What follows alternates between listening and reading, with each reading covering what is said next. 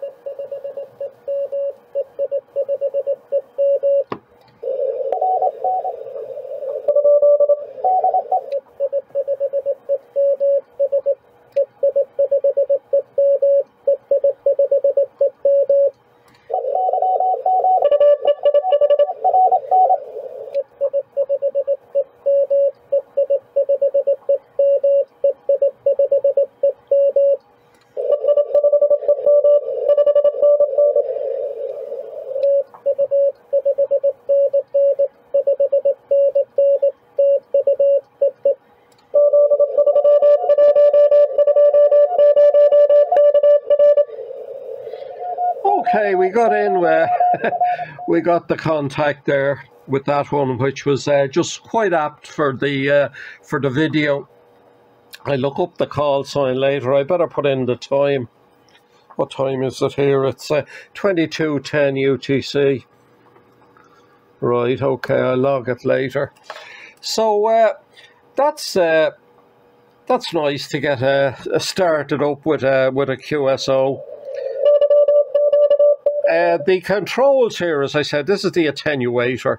So I'm going to show it. I'm going to attenuate the signal there coming from that station.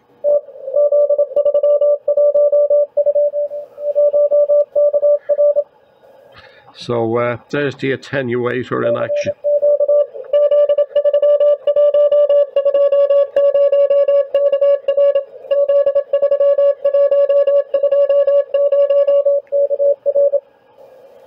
So we've plenty of volume there.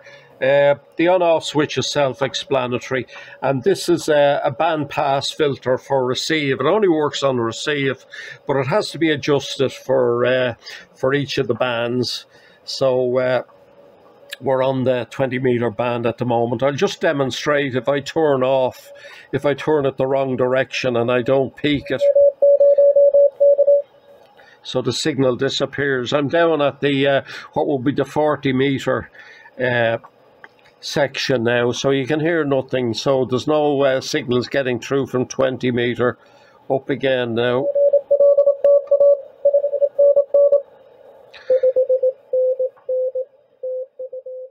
Okay, in this section I'm going to show how you can change the different parameters for the keyer. There's an automatic keyer built in. It has, I think it's 4 memories. I have one memory already programmed in there with my call sign. We'll just try a snippet of it.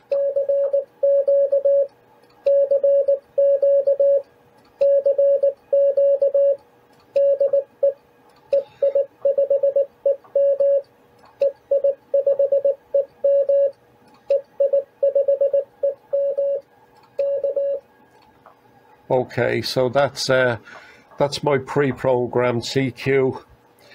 If I want to change any of the keyer parameters like the speed or the tone frequency, or oh, there we go again, I'll stop that. If I wanted to change the frequency of the side tone, I press the programming button.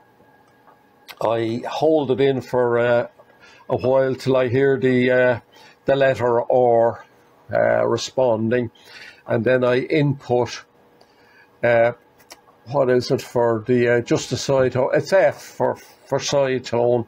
So I'm going to change the side tone frequency now, and I can up and down the frequency with the twin paddles here. So let's try that. So R, and then I'm too slow. I have to input the letter F. So let's try it again.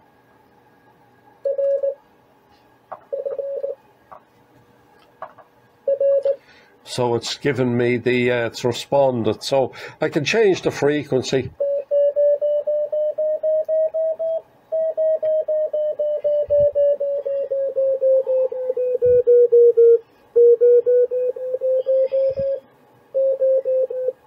So one paddle brings the frequency up, and the other one brings it down. So once I'm satisfied, then I press the program button and it's accepted. Gives me the letter R.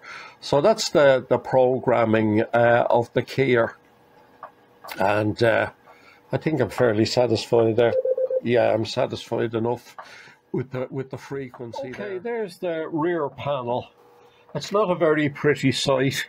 The holes are for the sockets, and the switches are oversized, and there's a method in my madness there, because if I want to remove the printed circuit board, I have to have some leeway for lifting the plugs and sockets, etc. So obviously it's a BNC connector here for the antenna. Unusually there's a switch here. There's 2 sockets here. One is for earphones and the other is for an extension speaker, and you can switch over between the 2 of them. So it's a selection. It's not a case of plugging in and plugging out. But anyway, that's okay. No problem with that. I have ventilation holes here, and internally I fitted a fan. I have a little 12-volt fan to cool the transistor, the final transistor. The power socket is here, and I fitted a fuse as well. The original kit doesn't come with a fuse or an on-off switch, so I procured them from my junk box. And finally, a look at the lid, or the top panel. Nothing much to remark on there, except I have a speaker grill and also a cooling grill down there for the it's just above the transistor, the output transistor, which can get a little bit warm if you're sending CQ over a long period of time. So I have a 12-volt fan that I bought from Amazon, and it just keeps it cool. And as I said, there's the speaker grill.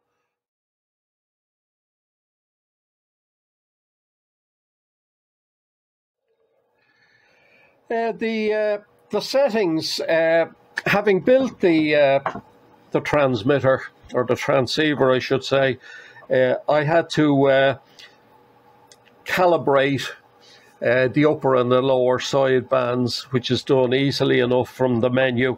And I also had to calibrate the voltage readout, but also calibrate the crystals just to account for any discrepancies that might be from the basic program as it's loaded. So I've done that here. It's very, very easily done. I'll just go through the menu items here as we go through them here. Oops, yeah, okay. When I put my hand there, the focus changes. So we select the band there by, you can see 40-meter band there. If I wanted the 40-meter band, I just press the rotary encoder there and I'm in the 40-meter band. So we go back again to 20. So we're back on 20 there. The other menu items are, well, as I said there's RIT on or off. Take my hand away and let it focus. Below that again then is the, I can either select the upper or the lower side of the carrier, upper sideband or lower sideband CW. And below that again, I can select the steps. If I want fast steps or slow steps, there are two different options there. So we no need to go into that. Then we have the settings, the menu settings. So we select that. And as I said earlier, there's just a BFO.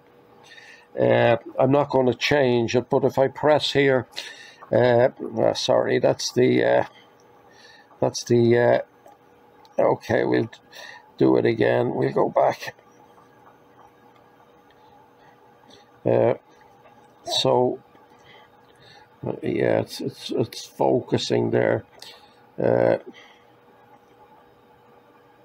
So the first thing I had to do, actually, it's okay there, calibrate the crystal. So the program as it's loaded from the Arduino type processor, it assumes that the crystals are exactly on frequency, but they're not. So I had to tune, I had to change the, I had to compensate for that with the,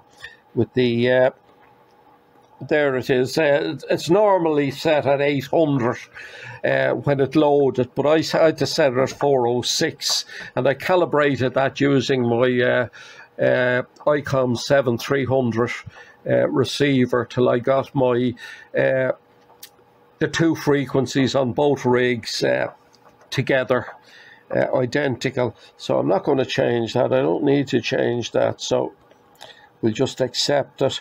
And then there's the voltage ones. I can change the voltage. I can calibrate the voltage readout.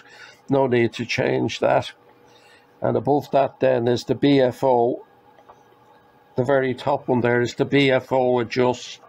And if I select that menu, I get both of the upper and the lower sideband of the CW.